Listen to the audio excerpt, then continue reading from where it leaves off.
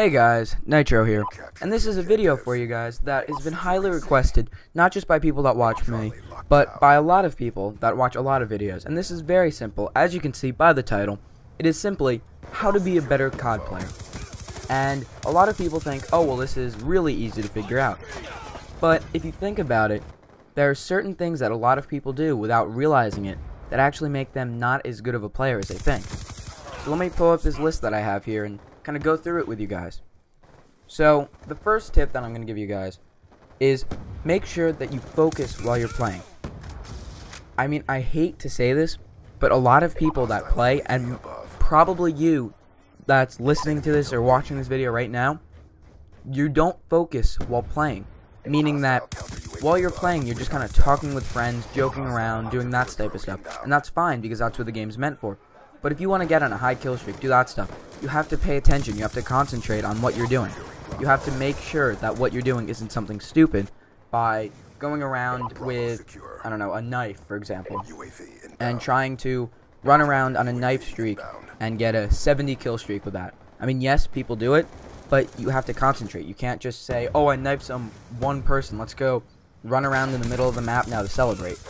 If you do that, you're just going to get killed, and you're just going to pretty much mess up your entire streak and just going to get frustrated with the game because you'll be thinking, oh, well, I just get one kill and die every time, so I must be terrible at this game.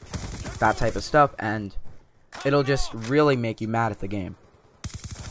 The second tip for you is make sure that you think about what your next move is going to be. Now, you may be saying, well, what do you mean, think about your next move? What I mean by this is very simple. Don't just do. Actually think before you do.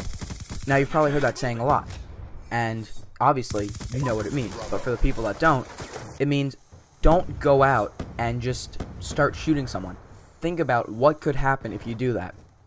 For example, if you see that there's a crowd of 4 people running towards one spawn, they don't see you, they're not coming near you, but you have a spot that if you try to shoot them, you're not going to survive. Don't try to get up and start shooting at them because you are going to die. You don't have a chance there. Only do the moves, only go after people if you know you can get the kills. It's absolutely pointless to just go around and get yourself killed. That just ruins the game for yourself. You just get frustrated, and same stuff with my first point. It just makes you extremely frustrated, and you'll rage at the game. You don't want to have that happen. So the third thing that I'm going to talk about here is don't run out in the open in a bad moment. Now this kind of has to do with the second thing. And what this pretty much is saying is don't, if you see a bunch of people like in their spawn, for example, and you see they're just spawning there, it's their whole team like in Ground War, so you have 9 people there, all spawned in, and it's just you. Don't sprint in there trying to go after them. I mean, I can understand you try to do a head glitch type, yeah, head hiding. I mean, yeah, they're the same thing, but like if you try to do a head glitch or something like that, yes, I guess that could work, but you don't want to be doing or just trying to work a head glitch with so many people around you. If you're trying to get kills, try to get on a high kill streak, try to get better at COD, which is the overall thing. You don't want to just be running around at stupid points in the game. You want to be strategic about it. You want to really think about, which is tying into the first 2 things, and like I pretty much said, everything will tie into this, and everything will sound kind of familiar, but you don't want to be that person that everyone's come across them a lot of times in the game, that you'll be running with your whole team, and all of a sudden someone just tries to challenge your entire team and starts shooting, and they'll shoot you with 1 bullet, then shoot the person next to you with 1 bullet, and the person next to you with 1 bullet, and they'll just keep spraying back and forth to see how many people they can kill before they die. You don't want to do that. That's pointless. You're just going to die. It really doesn't make sense. Now, this next thing I'm going to say is almost the opposite of what I just said. Now, this is don't camp. Just don't do it. The only time I'll say that you really are allowed to camp is if you're like on a kill streak. And not a kill streak where you're like, oh, I'm on a 5 kill streak, I'm going to camp now. No. If you're like 29, 30, 40 kills, then yeah, I can understand you camping because you don't want to die. You want to keep your kill streak going. because this way you can let your actual kill streak rewards, whether they're helicopters, airstrikes, anything like that, let them stack on top of each other. So you're not really doing anything and you're not really vulnerable. That I can understand. But you never want to say, oh, I just got 1 kill, now I'm going to hide in this house and see how many more people will come after me. You do that, I guarantee you will get less than 20 kills a game. You'll probably get less than 15 kills a game just doing that. I've seen it happen. The only exception to that is if you're on such a small map, such as like Nuketown 2025 and Black Ops 2. That's the only exception on small maps when people have to run through. Because if you look at a map like Nuketown 2025, for example, take that map and say you're in one of the houses, like on the stairs. Of course you're going to get a bunch of kills there because people have to run through that house. That's how that map works. So obviously you're going to do that. But you don't want to be on, I'm blanking on a large map, but take a map like, I don't know, we'll come back to that, but take some large map. You can picture anything in your mind. If you camp in your spawn on this large map, do you really think that you're going to get a ton of kills from it? I mean, just think of that. That's really all there is. Next point is think strategically. Now this obviously has to tie in with the think about your next move, but think strategically. Don't think about, oh, well, since I'm thinking about what I'm going to do, I think that I'm going to run out in front of 3 people. Think that you're going to have the higher move on your opponent.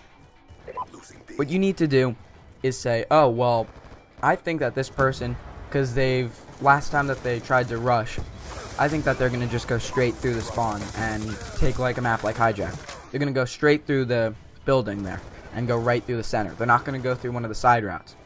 So what you can do is come up for one of the side routes and just wait for them in like a little hiding spot and just watch them go in and just shoot them. That's thinking strategically. Don't be the person that says, oh, well, they're going to go straight, so I'm going to go right at them and have a one-on-one gunfight right in front of them. 9 times out of 10, you're going to lose that because you're not going to expect them coming out of the doorway. And if you're just lying there, yes, I guess you're going to win.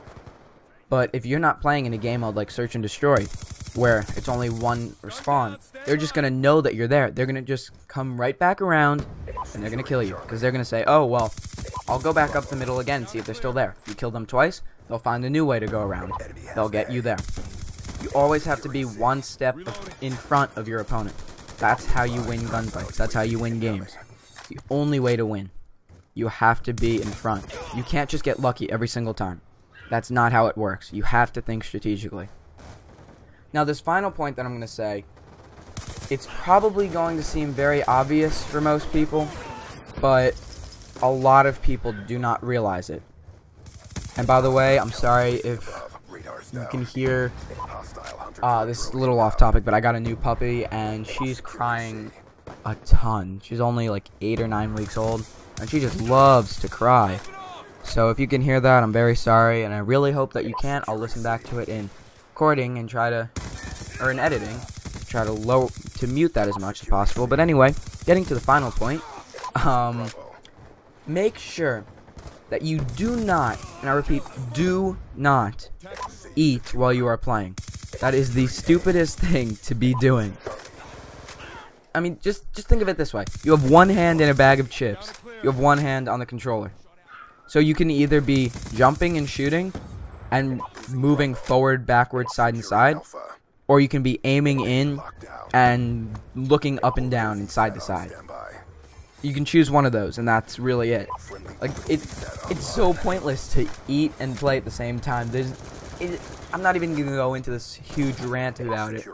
That's such a huge rant. It can just be its own separate video. It may seem like it's very obvious, but there are so many people that do that. So many people. You don't even know how many people there are that do that type of stuff. It's crazy. Anyway, guys, so that's pretty much it for the topic of the video. You know, the little rant that I went on, tutorial, whatever you want to call it. But what I am going to do for these last few 20-30 seconds of the video, before we end this, is I'm just going to give you a little update. I'm going to be doing a few new videos. Like, not videos, like new videos, but new series of videos. So there are a lot of video ideas that I've come up with, and I'm not going to spill any beans on them now because I'll let you guys see them in a little bit when they come out, obviously. But I think you guys will really enjoy them. They're definitely a lot of fun to see, they're fun to make, and they're just going to be very well enjoyed. Anyway, I hope you enjoyed. Make sure to smash that like button below. Subscribe for a brownie. This is NitroLogic, and I'm out. Peace.